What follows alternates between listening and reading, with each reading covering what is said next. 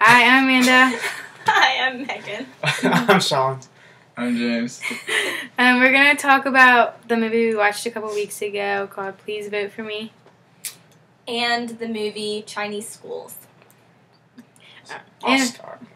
So, and Please Vote For Me was about 3 students in secondary education, and they were running for a class monitor. As you could see, their parents were very involved in it, actually more involved than the students themselves. Even the girl, she was very shy, yet her mother was pushing for her to try and become class monitor, even though you could see she didn't have much ambition towards becoming it.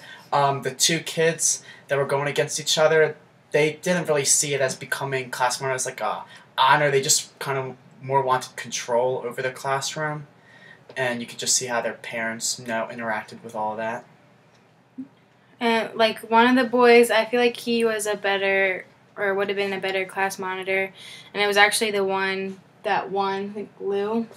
And you could see that he actually had an understanding for the people in the class, and the other boy kind of just wanted to backstab the other 2 and, like, harm them in any way he could to win.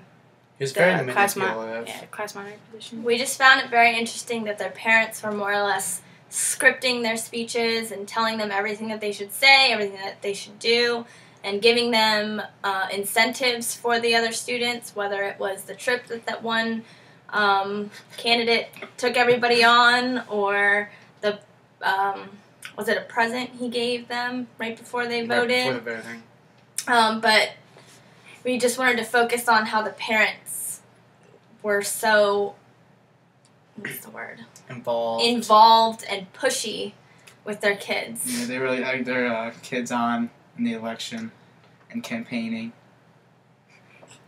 And I feel like the parents wanted to win the election more than the actual kids did, and they made it seem like the children understood more of what they were doing than they did. Like, yes.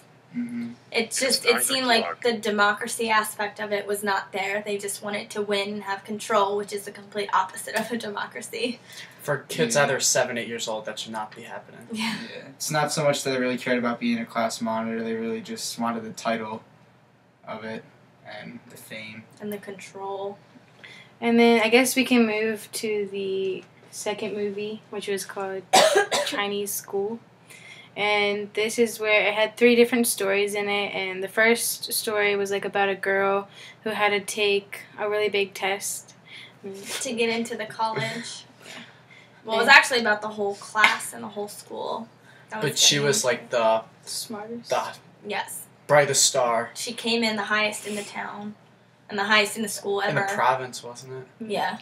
And we found out that her mom took off of work just to take care of her while she was getting ready for this test. And it was such a big deal. And then again, we can see how big of a role the parents play in this whole thing.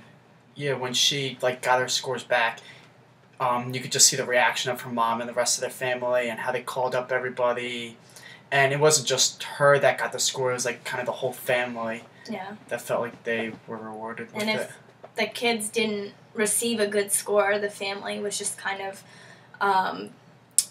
they weren't proud of their child. They knew that it was kind of the end for them because they couldn't get into a school or get a good job. And it was just kind of upsetting to see that.